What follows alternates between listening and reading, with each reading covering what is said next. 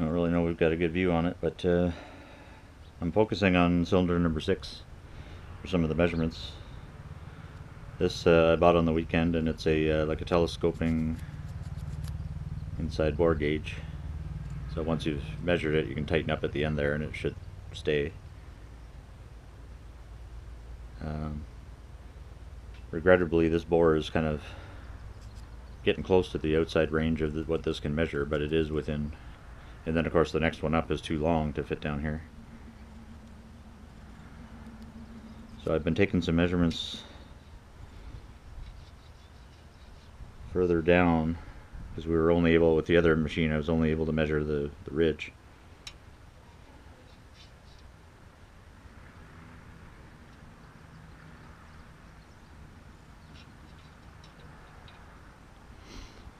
And then the other type is this kind of outside or inside, no, the inside caliper.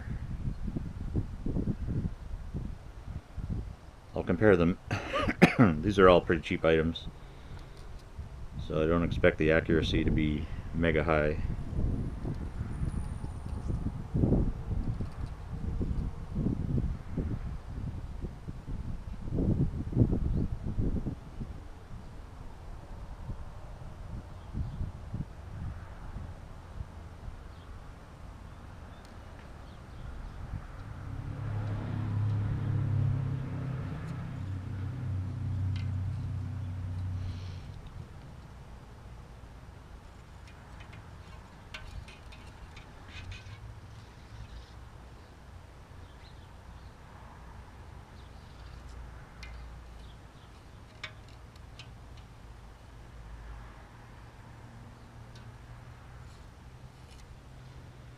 Alright. When I was out here earlier, I measured right in the center of it, and I think it was reporting 4 thou over the 3.4 inch bore that this is. So that doesn't seem too extreme. I mean, I don't know if that's good or bad, but remember that when we measured the ring, it was claiming to be about 2 thou under the 3.4. Chances are that that ring is actually probably closer to the actual 3.4 inch bore, because the piston never does wear it out. So we're probably looking at a couple of thou accuracy issues with some of these tools. We'll see how these two compare, two different types. We'll see if we get a similar measurement. The only way to really do the taper examination is to take multiple points from the top down to the bottom using the same tools and seeing if there's a significant change in the round of it, or in the taper.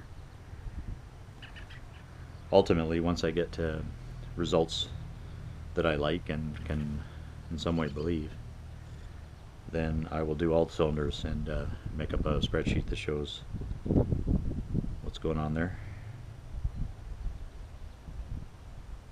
I bought a bunch of other tools as well, so I'll show those to you in a sec. So now we ended up using the fancy Mastercraft calipers to measure what these say. Doesn't seem to be a comfortable way to do this. Okay, that says 3.425. I don't really believe that it's that wide out. Oh yeah, it's like, oh yeah. But here we got 3404 again. So that's about the 4th time I've measured that.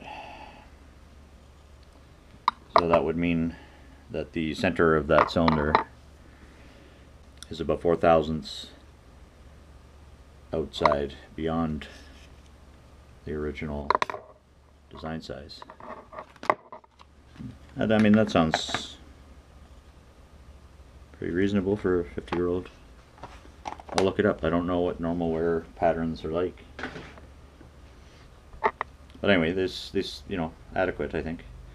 Now, maybe we're getting a thou wrong out of this and a thou out of my Mastercraft things, so it's hard to tell sometimes where the inaccuracies come from, and they add up, right? Like when you have to do this and then transfer that measurement onto another thing, you have the possibility of there being an accumulating error.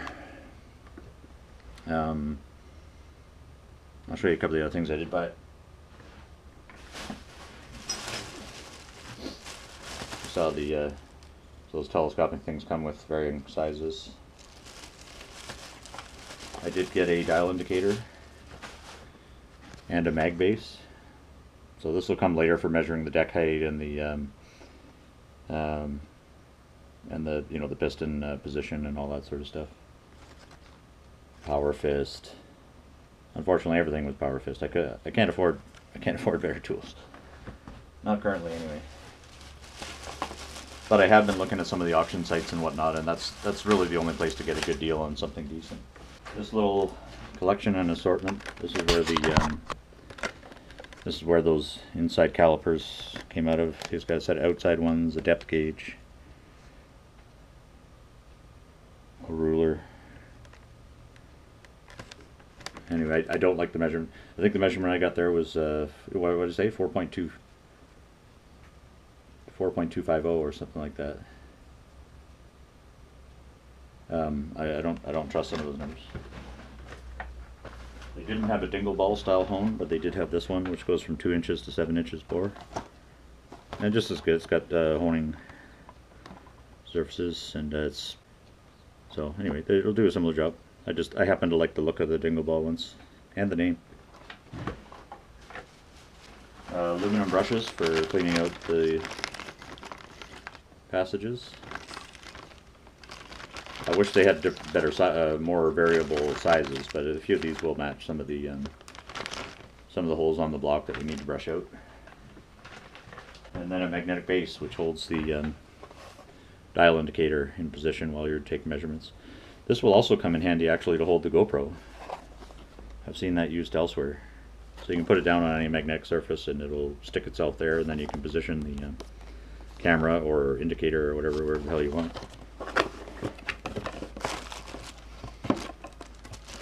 I've never owned one of these. Always been intrigued by them though. Yeah, so on-off switch, magnet, and then yeah, you can just tighten all the stuff down. So I'll fabric cobble some kind of camera mount that will be compatible with this, and that'll be pretty neat for that too. Nice and heft to it. Forget what this one says as far as attraction pounds. 130 pounds on the magnet, supposedly. More than enough for a camera or dial indicator. But you definitely, once you set this, you don't want it going walking because it'll fuck up every single every measurement you take. So anyway, yeah, that's just a handful of stuff to help with the measurements that we're getting on.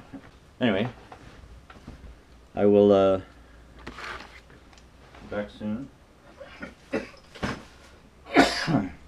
And we'll get up to some other bad news. Alright, talk to you. Bye.